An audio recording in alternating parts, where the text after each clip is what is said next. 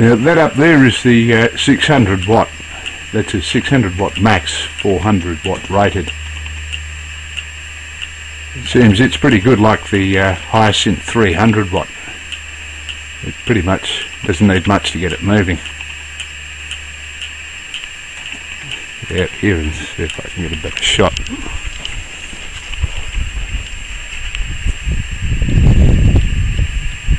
They're moving quite nicely.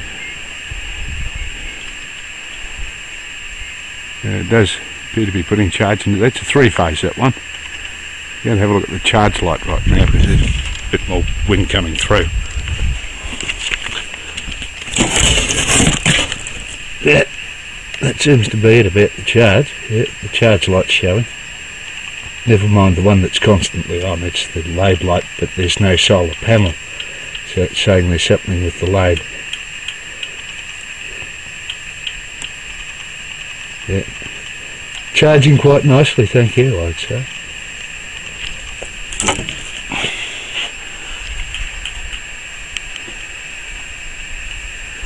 That one there was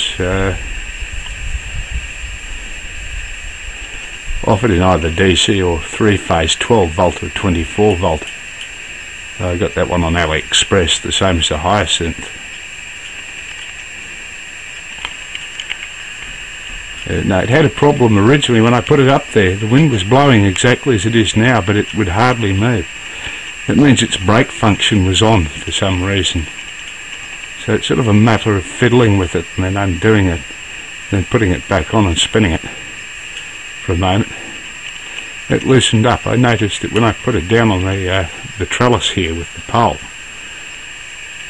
What had happened is I tried to spin it and it only go a few spins. It didn't seem as though it was particularly tight, but it was tight enough to stop it and slow it down,